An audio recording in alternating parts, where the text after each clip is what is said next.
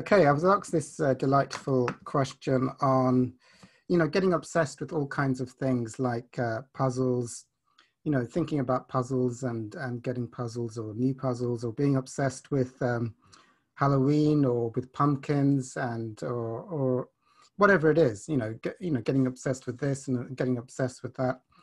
And the person referred to 12-step groups. You can be in a 12-step group for food, and then you can work a 12-step program to release your addiction through spiritual connection. But then what if you're getting obsessed with puzzles or pumpkins? Should you join another 12-step group? I think it's a great question. Now, I mean, in 12-step fellowships, they talk about release the addictions in the order they're killing you. So if you're taking cocaine and you're going to die from, or alcohol, you're going to die within a month from that, that would be the first one.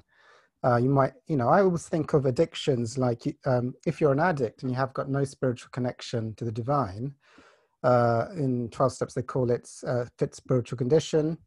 Hawkins might call it, a level of consciousness that's above 540.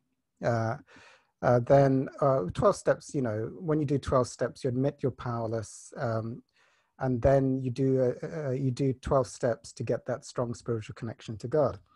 Hawkins would say this is, you need to overcome addiction, you must get at least to unconditional love, probably unconditional love around the area of the addiction. Otherwise, if you're in neediness, the way I sort of see addictions is you have licenses, the one that's killing you first, you must let go. Like if, for example, I'm a donut addict, food addict, then if that's killing me, and it's good to go to a 12-step fellowship for food and to work the steps and get a strong spiritual connection. So I start to feel that peace and love through my spiritual vibration to God, rather than feeling empty around donuts. And then maintain that spiritual connection. Now, if I start to become, for example, I've worked a 12-step fellowship around food and donuts, and then I suddenly become over time equally obsessed around pumpkins or puzzles, such that the obsession is quite significant and my life is deteriorating. I could, one example is to, join Puzzles Anonymous or Pumpkins Anonymous, or if they're available, or if not, just work the 12 steps around them. Step one, powerless over being obsessed and going into puzzles, and step two, and you can probably work those with a sponsor in a 12-step program. I'm sure most would be willing to help out, or you can do the process yourself while working on the program, and it should help. The thing around, but I think that the main thing to see is what is the level of obsession and what is the level of disconnection. Now, if you're only having moderate obsessions with hardly any, insignificant, I would say, to impacting your recovery and your spiritual connection, your spiritual life, so that you might have a few days of being quite interested in puzzles, and then it doesn't seem to do any harm, and then I wouldn't say there's any big problem in that. But if it is getting worse and deteriorating or becoming so obsessive that it's significant, then yeah, some kind of spiritual intervention and work, either with Hawkins or with 12 steps or with A Course in Miracles, some dedicated spiritual action around it, like canceling beliefs, in effect, anything in the world, as the Course in Miracles says, the table is equally as meaningless as a light bulb, which is equally as meaningless as puzzles.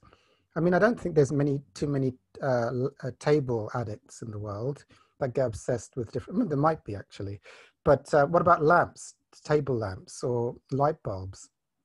You probably will find one in 7 billion people that's addicted to light bulbs, but they probably start up something to see. It's meaningless. In truth, when something becomes meaningless, God did not create meaningful puzzles, so they're not real. Now, the spiritual phenomena to know with that is that when something is rendered meaningless, or the ego no longer identifies with or has past associations with it, it disappears from your consciousness. For a donut addict, they would notice every donut in the world. For a handbag addict, they would notice every handbag, But a handbag addict might not notice donuts around the world because they're meaningless. To a handbag addict, probably donuts are meaningless. to a donut addict, maybe Gucci handbags are meaningless. They wouldn't notice them throughout the day because their ego hasn't made it special. So there are mechanisms in the Course in Miracles to delete that. And then, you know, it becomes more of a flow.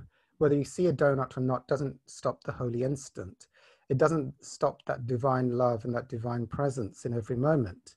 But of course, when the ego starts getting fascinated and very fascinated with puzzles or donuts or alcohol or whatever it is, or attachments to people, there becomes a significant, depending on the level of obsession or meaning being projected from the ego, becomes an impact on the spiritual vibration. So that was a lovely question, thank you. And I'm going to